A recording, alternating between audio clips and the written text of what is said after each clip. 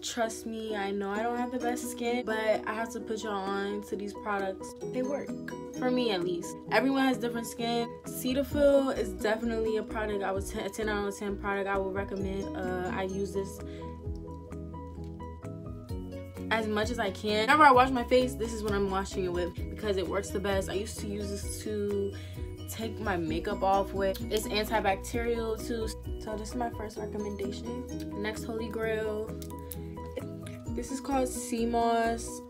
I don't really have that much left no more because this shit is torch, okay? I ran through it, my family ran through it. You can put it on your hair, you can put it in your skin. It's kind of like the consistency of aloe, that's how I would describe it. On your skin or your hair for like 30 to 40 minutes. You wash it off. Oof.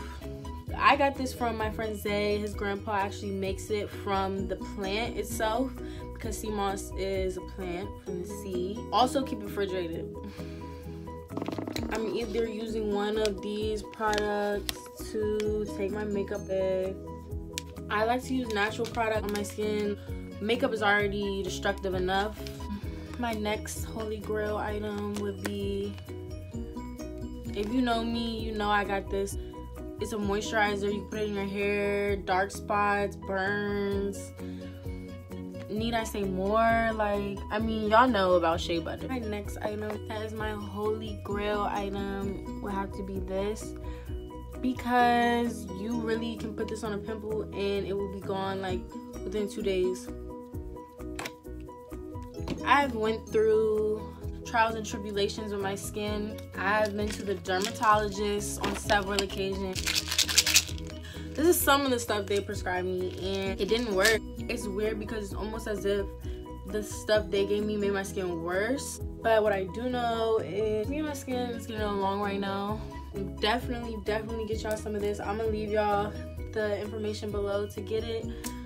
You can also eat and drink this, put it in smoothies and stuff like that. It's multiple uses for it.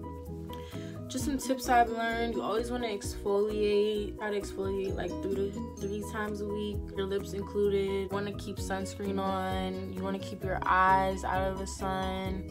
Treat your skin like a baby, but make sure that you're being as nice to it as possible. It's been very hard for me to find what really works, but let me tell y'all, these really work.